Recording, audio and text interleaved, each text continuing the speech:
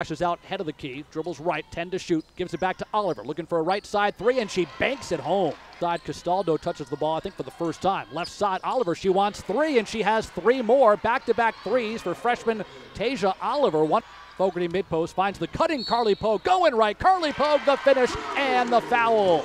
UNH.edu/analytics. Castaldo for UMBC returns a pass to Moore, and Moore drills a three from the left side. That's the third three-pointer for UMBC, and it's 15-10. They've opened up their widest lead. Now an offensive rebound, Fogarty. Pogue left of the circle, left corner. Booth wants three, and she banks it in from the impossible angle. 5 to go, first half. McCarley drives into the lane, then kicks out. Wide open three, and Castaldo knocks it down. Laura Castaldo from the left side. And that clock is off, so the Wildcats could play for one. Healy, top of the arc, looks to dribble drive right, finds Pogue, middle of the lane. Carly Pogue finishes right hand.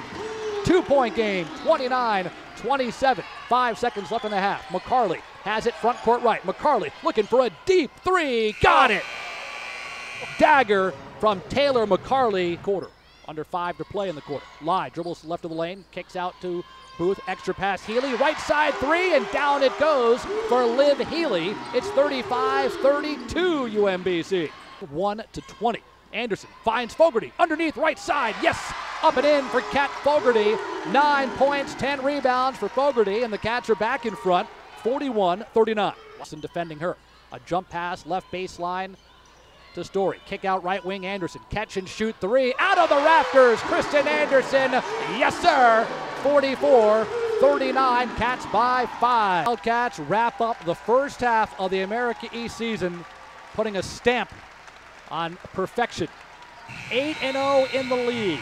12 straight wins overall, and 18-3. Final score from Lundholm Gym today, UNH 60 and UMBC 50.